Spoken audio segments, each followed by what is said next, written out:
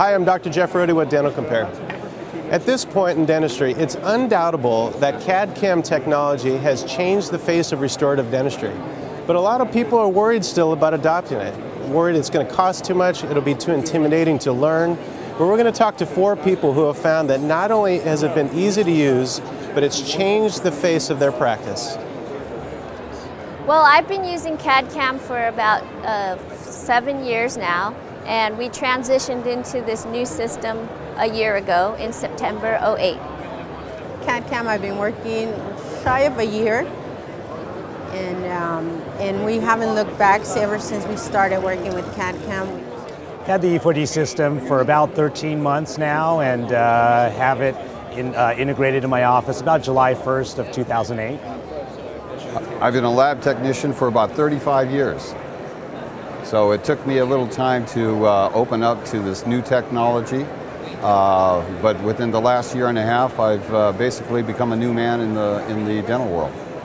Right when we went to the training session, we actually had 1 week of training, and then right when it got delivered, we were using CAD/CAM within a week. We went to a training in Dallas at the E4D University, and they told us that in 2 days we were going to be scanning, and they were right. We were scanning, and they also have a great backup group that is called SOS, and if you're scanning as a beginner, you start scanning and you get in trouble, you can call them on the phone, and they'll be right there on your computers, like if they're next to you. The learning curve for stain and glaze was a little bit in the beginning, a little bit tough because we knew how great our lab was. But as my girls got training, I mean, when we're working with one of the best, or at least the best lab ceramist in the world, Lee Culp, and he's teaching us his secrets in training courses, it's allowing us to really produce beautiful restorations. It's just like everything else. You have to spend a little time, you have to have the motivation, and it's challenging, but it's when you do it and you do it again and again, it becomes just routine.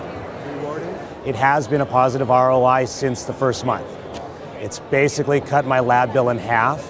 So honestly, it's the first piece of dental equipment that's in my office that's actually paid for itself and is making me money. Not to mention that it's bringing in new patients, not to mention it's increasing my staff morale. All good things. I have a partner, and both of us use the machine.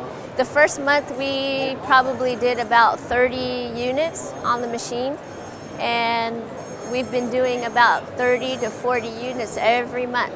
So we paid for our machine within 6 months.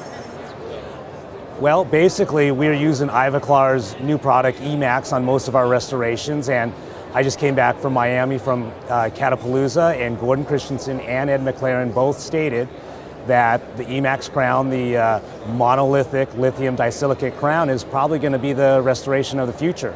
So that was nice to hear. We know how great zirconia is, but really it's just the coping that's strong. And so with the lithium disilicate crown, we have the confidence knowing that that is going to be an unbelievable restoration for a long, long period of time. Well, it all depends on how much time that you spend with it. We have a porcelain oven, so we stain and glaze, and I actually add porcelain if I need to. Aesthetically, it's great. It's absolutely great. You could put colors in it. You could put your stains in it, just like regular ceramics. So I'm all for it.